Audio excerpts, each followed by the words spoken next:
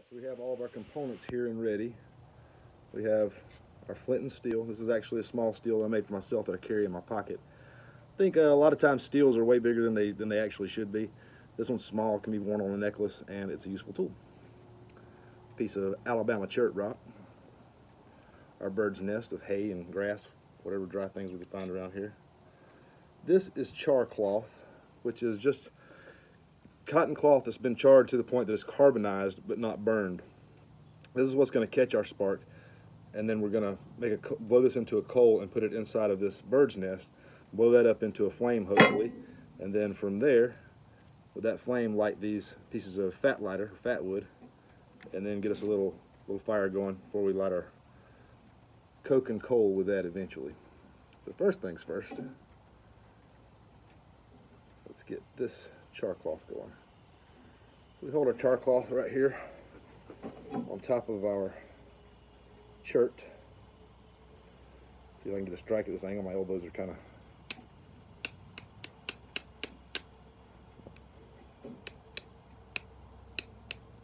move that around, find a better spot.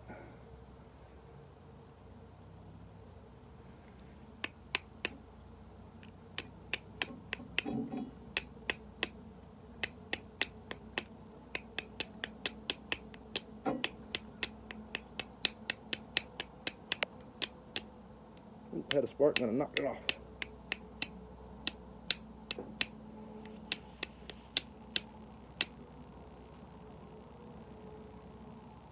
I'm gonna have to stand up. I can't get it from here.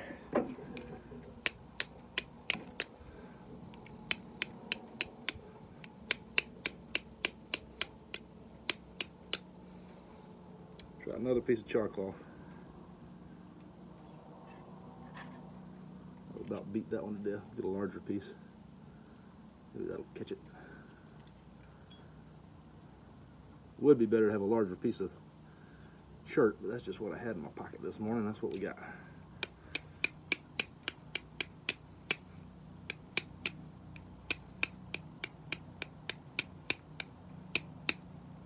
Cigarette lighter is definitely easier.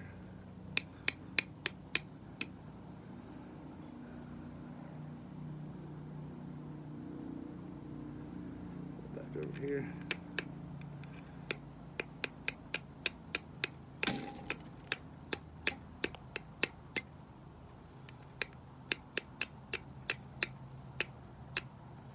Stand up.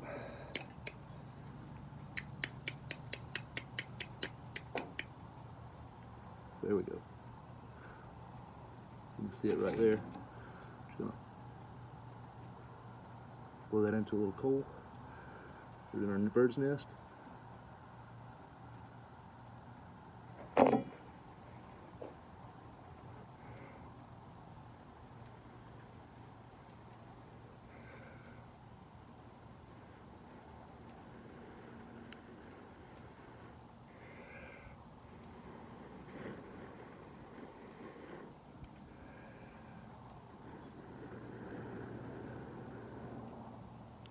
There's our flame.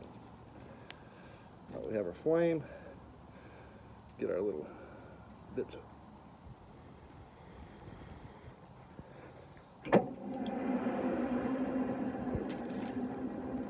forced air every time.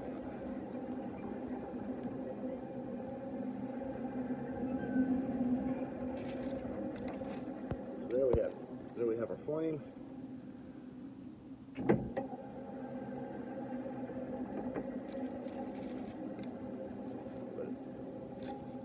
Our little bits here.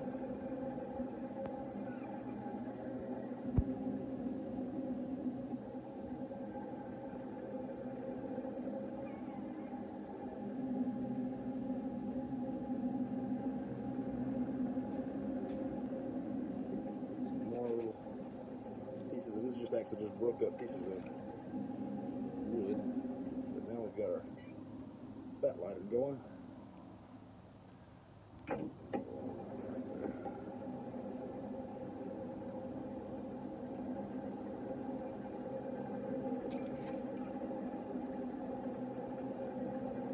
There you have the traditional lit coal fire, traditional lit fire. I'm going to throw a little pieces of coke on here.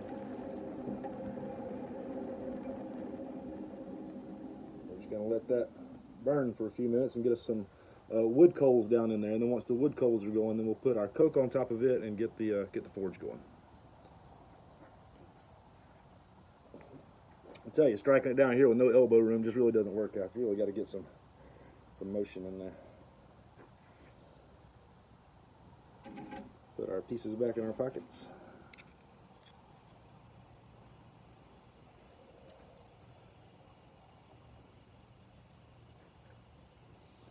And I'm going to save you the waiting here, but you see the flame, and we'll let that burn down and put some coke on top of there. Then we'll get started on making some nails to fix those shutters.